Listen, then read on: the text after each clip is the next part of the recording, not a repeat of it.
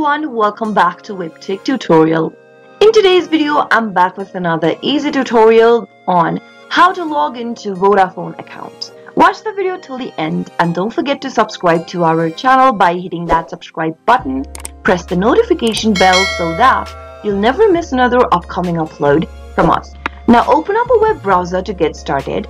In the web address bar, type in www.vodafone.com and then press enter on your keyboard. This will take you to the official web page of Vodafone, which looks like this. Go ahead and click on the globe icon at the top right hand corner and select your country that you reside in. And then it'll take you to the respective website for your location. Now, from the main home page, click on the human icon at the top right hand corner and then click manage your account. You'll be redirected to the login area for your Vodafone account. Enter your mobile number, your mobile broadband, home internet or NBN number. Enter any one information in the first text box and then click on the SMS me link at the bottom. On the next page, click on the login link that you received via SMS and you'll be able to access your Vodafone account.